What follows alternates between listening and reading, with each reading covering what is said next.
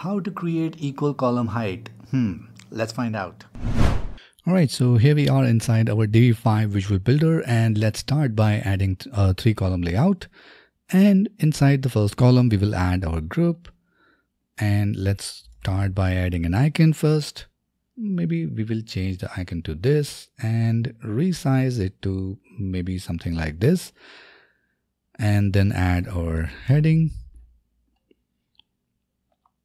After this, let's go ahead and add some text, and then add some button like this, and maybe we can do some styling for the button like this.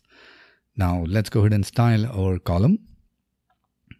So we come back here, select the column, let's add the background like this, and maybe we can add some padding and border.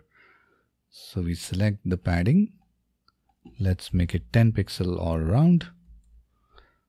Alright, let's select the border, let's make it 10 pixel all around, border width as 1 pixel. Alright, now the column looks good, and let's add some text here so that we can make all of them non-equal height. And now let's come back here in our row. Let's go ahead and delete the 2 columns and duplicate the first one. Now let's go ahead and remove some text here so that we can have different size of text. Alright, this looks pretty bad and we have some unequal height right now. So let's make them equal height. Alright, so first we need to select this text.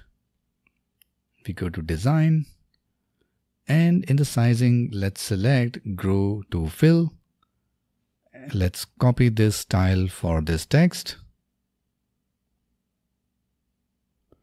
And now we are going to paste the same style for all the text here, like this.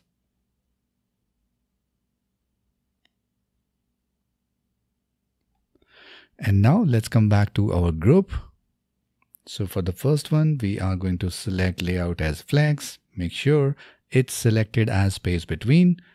And for the sizing, we are going to select grow to fill. Alright, now let's copy the settings or the style for our group.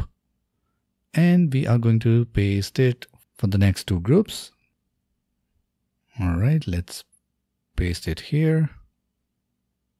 As you can see, the button just fell at the bottom, and we are going to do the same for this one as well.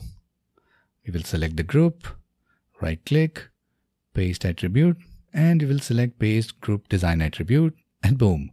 Now we have equal height of our column. Our button is at the very bottom, and the content and the heading are all in the same line. So this is how you can achieve equal column height in Divi 5.